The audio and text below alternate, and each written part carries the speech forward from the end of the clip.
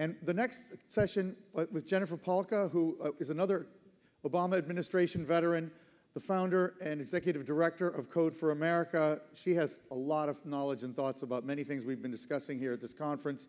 Interviewed by Dan Costa, a great interviewer, an editor-in-chief of PCMag.com. So Dan and Jen, please join us.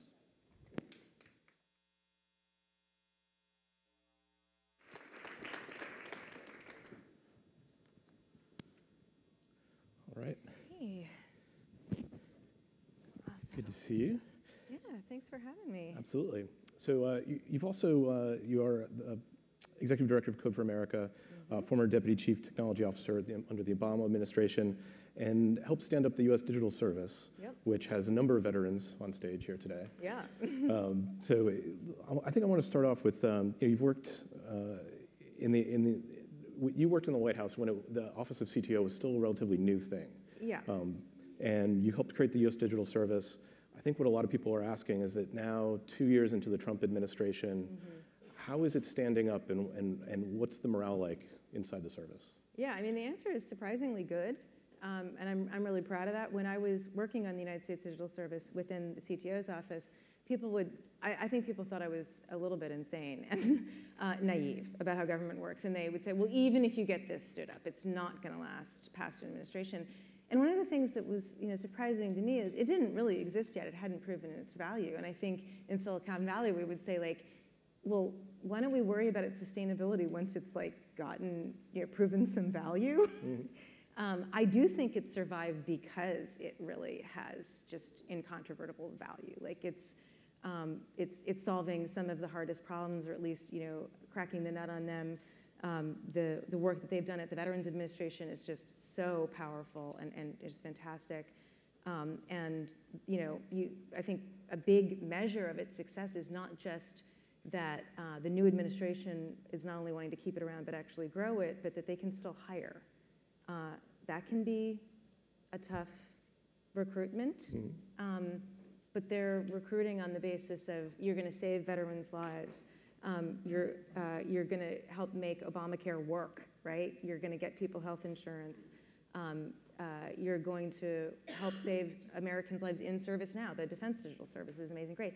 That's kind of a great pitch. You really, literally are saving lives. I think that's an important point, which is that we talk about modernizing government, making government work better, but there really are lives at stake here. Absolutely. And delivering government effectively, maybe you can give us some examples of how people's lives are affected and changed by basically technology services. Right. I mean, I mentioned the VA stuff, so I'll sort of follow on to that. I mean, they had a form online that, if you looked at the documents, the contracting documents, they said it works fine. You can get help. You can apply for healthcare online, but it only worked with a certain combination of Adobe Reader and Internet Explorer, that exact combination. So most people couldn't use it, and they fixed that. We're working a lot at the state and local level, and food assistance isn't necessarily the thing you think about as saving lives, but it's pretty dramatic in the life of a family that needs a little help with groceries because they're going through a tough time. Something we know is one of the most effective poverty reduction programs. It's very preventative, right? So if you don't get a family food assistance when they're eligible, that community, that state, that county is going to probably pay for more expensive intervention later for that kid who is going to school without food, right? Again, why are so few people on it who are eligible? In California, we were almost the last state in terms of participation rates. Only Wyoming had a lower participation rate of eligible people in the program. And you go online, you try to apply for this thing. It's a 50-page application. It doesn't work on a mobile phone. It asks 212 questions, some of which are downright insulting, almost all of which are confusing. That's why we don't have people enrolled. And you fix this. You get a family food when they need a little bit of help.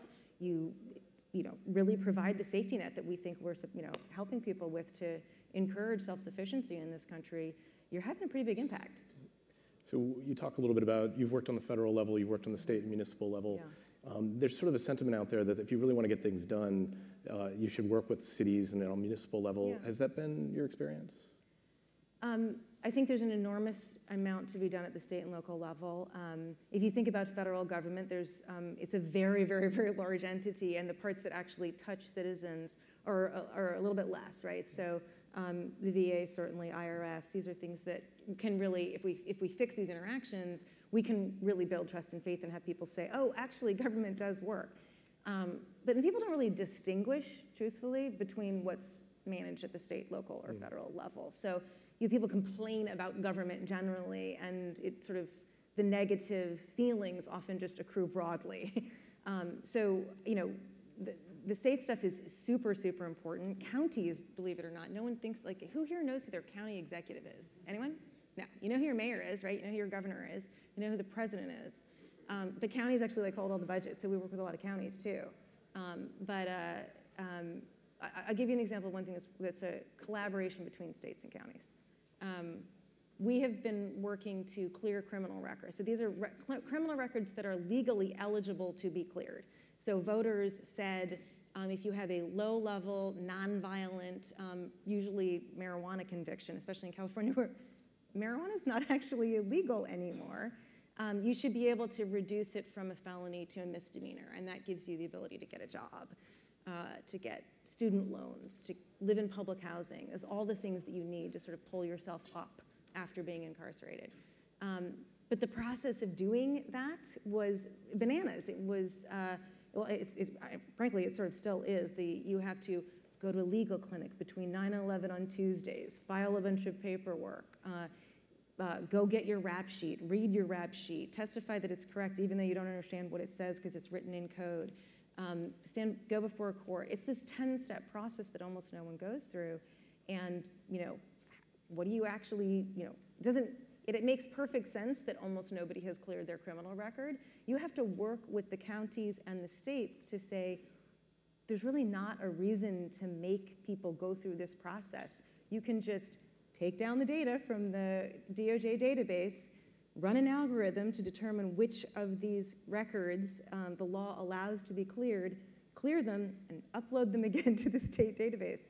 This takes an enormous amount of coordination between counties and the state, and a lot of legal work to do this. So you worked when we had a CTO, Mike Kratsios was here yesterday, holds the job that you used to have, and is almost the de facto CTO. Are we ever going to have a CTO again, and do we need one? It's a good question. I don't know if we're going to have one again. I would assume that probably a Democratic presidential administration would appoint a CTO. I think the bigger question is, what is the right structure at the federal level for doing technology and digital and services better? I had the great pleasure of working for Todd Park, who is just an amazing human being, and he was able to get a lot of stuff done, like getting USDS set up, even though that wasn't really what the CTO's office is supposed to do. You have this issue of technology oversight kind of living in a bunch of different places, and then technology policy sort of sitting next to that. And people get very confused between the two. The worlds of how do you deliver better services to the American people at a lower cost and a higher quality have a lot in common with how we're going to regulate self-driving cars or drones or something like that. But they are actually sort of two different businesses. What they both have in common is that we have to have great digital competence in government if we're going to face the 21st century together. Get this right. But it's not necessarily clear that the structure that we had is the perfect structure. And what I would hope is that we're in a kind of constant dialogue at the federal level, at the state level, and at the local level about how to structure organizations to do all of that much better. And it may be that we see different roles coming up, and certainly different reporting structures. You really need to see our elected officials having digital people report directly to them, not buried deep, deep in the organization. That's one of the things that it comes up all the time, is that our elected officials just aren't digital enough. They're not savvy. They don't understand the technology.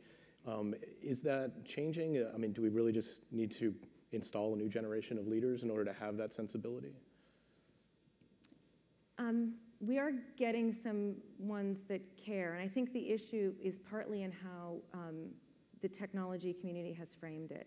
It is very easy to make people feel stupid about technology. It's not necessary. I don't code. Everyone seems to think that like anybody involved with, the technology world. Code for America, but you're not Code for coding. America. Jen must code. I don't code, but I have a basic understanding of how the digital world works. That is something anybody can have, and I think when we sort of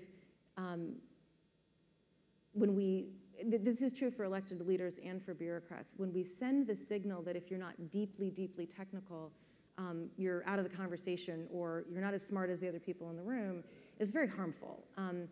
We need a set of elected leaders who are just willing to understand what's at stake and willing to back digital leaders and say, okay, I might not really understand how this works, but this general approach that we're moving away from an approach that's very waterfall, many, many years in planning, big IT projects that almost all fail, to a waterfall, iterative, user-centered, and data-driven process.